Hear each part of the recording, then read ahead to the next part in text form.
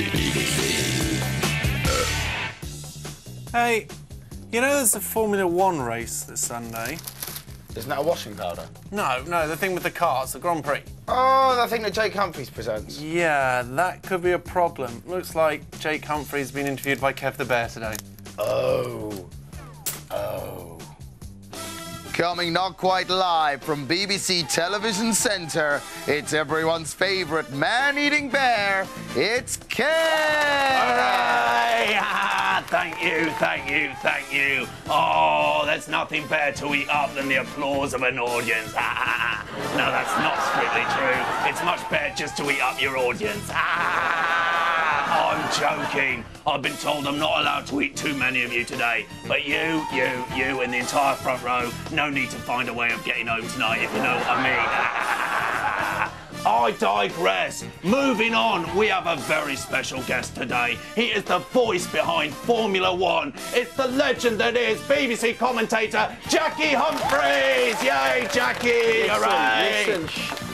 My name's Jake, not Jackie, and why am I sitting in a cage? This is ridiculous. It's for your own protection. You see, my producer doesn't want me to eat your face until the end of the interview, but you are contractually obliged to let me eat your face at the end. Really? OK, I look forward to that. Lovely. Yeah, not my fault. Talk to your agent, or you could. She's in my belly. You're welcome. She's quite gristly, I'd imagine. She was a little old, a bit like mutton. Now, moving on. Jenson Button. What do you think about him? Oh, I think he's a very good driver. He's got an amazing car this year. No, I'll stop you there, Jake. I don't care if he can drive. I mean, what do you think he tastes like? Well, I've got no idea. Having said that, though, he doesn't shave a lot, so I would imagine that, you know... Hairy. Yeah, a little bit hairy as it goes down your throat. I like that. Reminds me when I once ate a goat. Now, Lewis Hamilton. Yeah. Is it true that he tastes like ham? No, I don't think so. Just because his name is Hamilton, he doesn't taste like ham. When you have you can't taste, just go what do you around. taste You like? can't just go around eating Formula 1 drivers. That is not on. Why These not? guys, well, they're Why not? millionaires. Surely it'd be a rule they should add in. No more pit stops, but Kev will eat you. Well, what happened though in the middle of the season when they say, "Oh, I'm sorry, there's no Ferrari this week because Kimi Raikkonen's been eaten by Kev the Bear"? It ain't Kimi gonna happen. Raikkonen. Yeah. Who's he? Well, he's probably a very tasty Formula 1 driver. I bet he is. I can tell you've had a taste. Now, I found this list, right? And at the top it said Hungary. And then it says Hamilton 1 hour 38 minutes, Webber 1 hour 38 minutes 40 seconds. Is that a list of how long it takes to cook them? No, it's not a list of how long it takes to cook them. It's a list of how quickly they managed to finish the race. Lewis Hamilton won the race, so his time was a little bit quicker. Now, last question. I've got to ask because I'm contractually obliged. To be honest, I'm a bit full, but I'll do it for you. Can I eat your face? No, you can't eat my face. Oh, come on, let me eat I've your got to face. present the BBC's F1 coverage. No How one will I cares. do that without a face? No one cares, Jake. Just let me eat your face. They'll let that Eddie Jordan do it. Just let me eat your face. Get Come away on, come from here. my Come face. here. You can eat David Coulthard's face. Poor Jake. Who's... Well, maybe you could present it. I don't think so. But anyone else can just press the red button and listen to the CBBC commentary. Oh, I suppose so. Can we watch Sorry I've Got No Head? Yeah, I think we should. Wish I didn't have a head. This really hurts. Poor Jake. We interrupt your regular programming for another edition of Gnome Watch. I'm Jefferson Excelsior Turner, and thanks to you people out there, I look like a flower. Abby, age 12, Basingstoke, I thank you. Let's not talk about that anymore. We now go over to our roving reporter in the field to see what the latest Gnome activity is. It's Daniel Veronica Clarkson. Can you hear me, Dan? Hickory dickory dock, Jeff. I'm in a nursery rhyme. What? I'm quite literally in a nursery rhyme, Jeff. What was that, Pop? A weasel. Look, how did...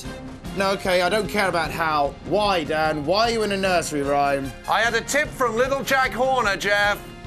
And what did he say? He didn't say very much, Jeff. He just sat in the corner pulling plums out of pies with his thumb. Right, no, what was his tip? He told me that gnomes are infiltrating nursery rhymes, Jeff, so they can warp the minds of the children. Really? Sure, why not? What have you found out? Absolutely nothing, Jeff. Look, man, you're a reporter. Report something. Interview someone. All right, Humpty Dumpty? What? Why Humpty Dumpty? Oh, because he's just sat on the wall next to me. Mr. Dumpty, do you have any comment about this gnome epidemic?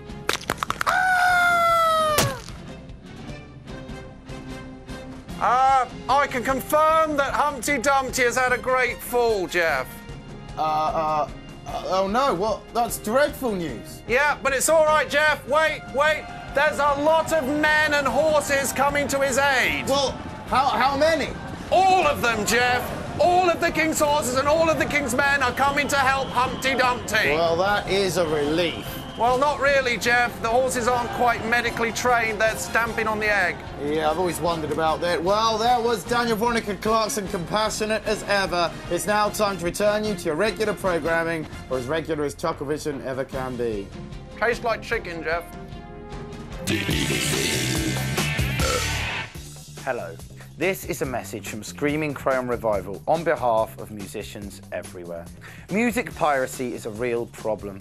It affects everyone. It costs us money. Excuse me a moment. What are you guys doing? Yeah, no, let me guess. When I said music piracy, you heard piracy. This might be funny. They be fine words you said there, missy. But where you hitting the gold? What gold? Your gold discs. I want your disc. No, Look, our last record did so badly we wouldn't even get a paper disc, never mind a gold one. That's because we didn't do a sea shanty. Cue us in, bosun hacker. 1, 2, 3, 4. Pirates! Pirates! No, we've got a...